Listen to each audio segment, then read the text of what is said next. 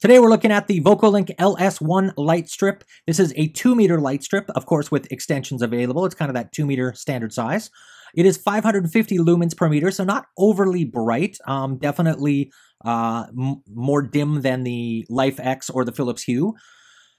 But what is special about this is it supports IP67 outdoor waterproof certification, so you can actually use this outdoors during your spring and summer. You do not want to leave it outdoors during the winter, though, because it is only spec'd from 0 to 40 degrees Celsius or 32 to 104. It is a Wi-Fi based unit operating in the 2.4 gigahertz, and it supports not only Apple HomeKit, but also Amazon's Madam A as well as Google Assistant. Let's take a look.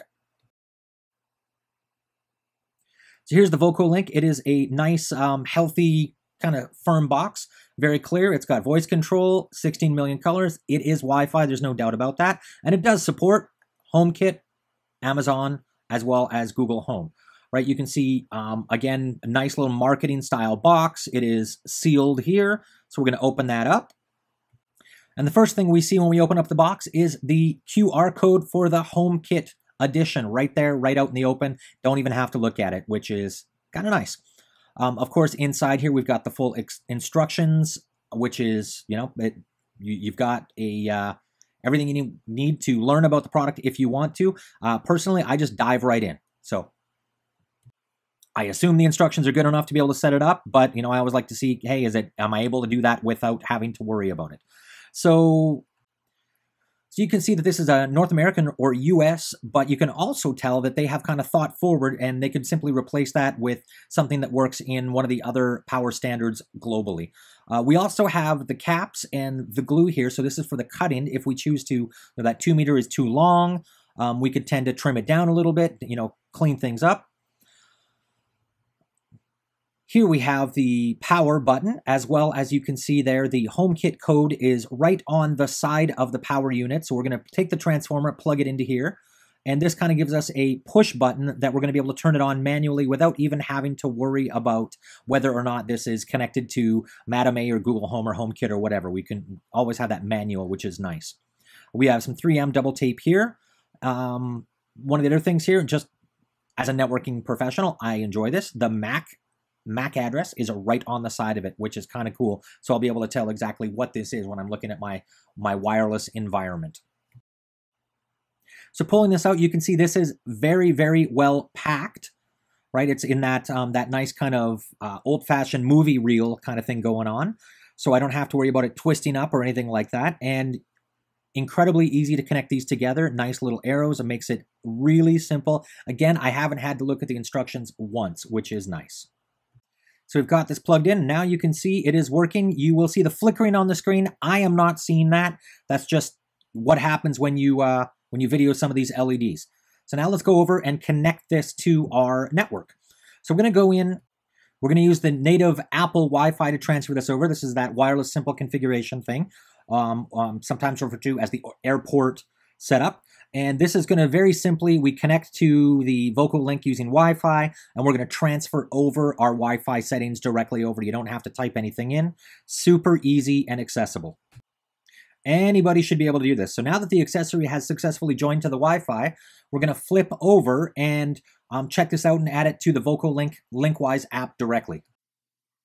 So here we are on Linkwise, which is the Vocolinc HomeKit specific application, although you can use this, and you actually do need to use this to connect to both Alexa and Google. They have some good tips on trying to configure this to access your network, but of course we've already done that. So we're just going to kind of skip through this and get right to adding the device. So we're going to click on that next button. We're going to scan in the HomeKit code. And this is going to actually add very quickly in that we don't need to really worry about adding the Wi-Fi settings and transferring those over, in that it's already been done. So there we are. Now we're just going to rename the light to something a little more meaningful than LS1. So I'm going to call this Vocolinc LS1 light strip. And I'm going to put this into my office, which is kind of where I put all the stuff to begin with. Well, I review it and play around with it and figure out what I'm going to do with it.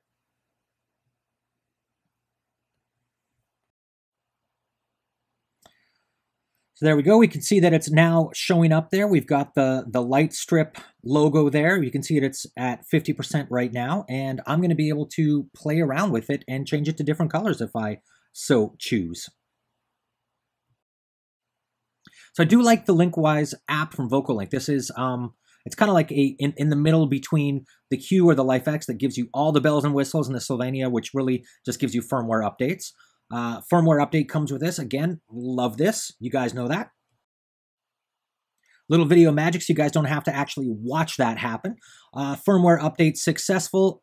Awesome. So now we can kind of go in and play around. You can see we've got, I could connect this to the Vocolinc Cloud, which is what's necessary if I want to get this to work with either Madam A or from Amazon Echo. We don't say your name out loud. Or from Google Home. I can go in and I can turn the lights up or down. And again, the blinking that you're seeing here, I'm not seeing that. That's just kind of a factor of trying to record these LEDs on video. So again, I can link it to the Vocolinc Cloud. Again, this is for Madam A or for Google Home. If I want to control it through that mechanism, I can, of course, some additional settings here. Got the serial number, firmware version, all that good stuff. If I want to as well, I can click on that color effect and then pull up the color wheel, and I'm going to be able to change the colors to just about, anything in here. So I can go to green if I want to.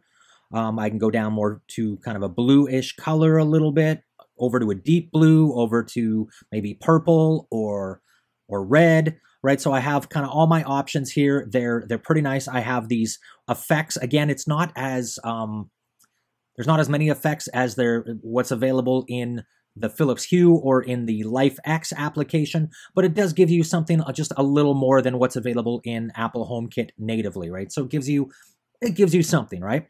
Which is good. What do you guys think? This is about it, right? It is a light strip. It is it's brighter than the Sylvania. It is not as bright as the Philips Hue and definitely not as bright as the LifeX, but it is functional and it's at a good price.